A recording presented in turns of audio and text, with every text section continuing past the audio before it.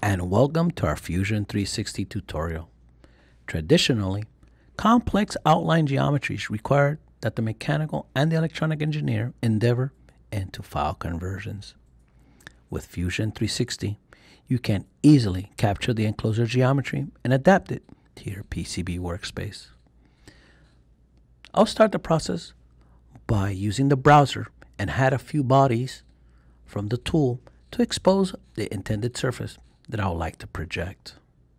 Since the board will be resting on these standoffs, I'll need to define an offset plane. Click on Construct, Offset Plane, and click on the surface of the standoff. With the plane defined, I'll now use the Sketch tool and select the plane that I just defined. From the Create pull-down menu, please select the option Project. Click on the surface you would like to project. The standoff geometry was also projected as an opening on my profile.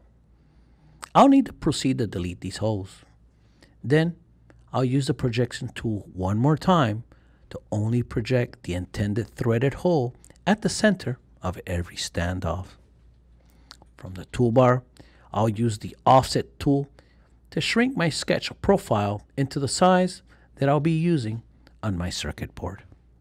After offsetting my initial projected surface, I'm going to use the Line command just to make one more modification to my shape. Since my projected profile shape is completed, I'll finish my sketch. Then click on the Create pull-down menu and use the Create 3D PCB. Now I'll select the profile or profiles that I want to use for my circuit board. For my example, I'm only selecting one profile. After clicking OK, the 3D PCB editor will load with the selected profile. Click on the File pull-down menu and select the option New Electronic Project. From the electronic panel, create a new schematic followed by creating a brand new board.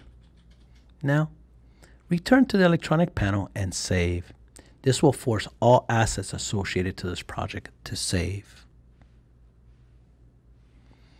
Return to the 3D PCB tab and use the option called Link to 2D PCB. And select your saved PCB that you would like to associate. After a few seconds, the outline will now appear in your 2D PCB workspace.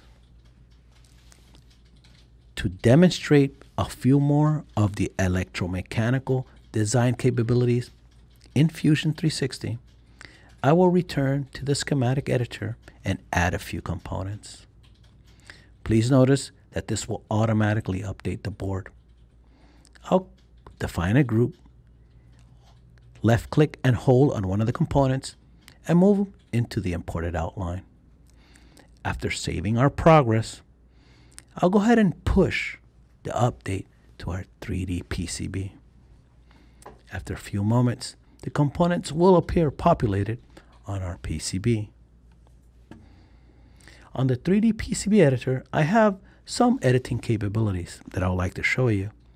From the toolbar, I'm going to select the option Flip 3D PCB component.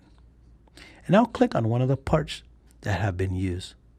Notice that the asset appears on the opposite side, but the landing continues to appear on the original side. This will be fixed once we sync up with our PCB. Push the change over to the 2D PCB, just as we did earlier. On the board editor, you're going to notice that one of the components appears on the bottom layer, clearly identified by the blue-colored surface-mounted pads. Now, let's do one final update to our 3D editor. After a few seconds, on the 3D image, the components will appear on opposing layers. All this and more with Fusion 360.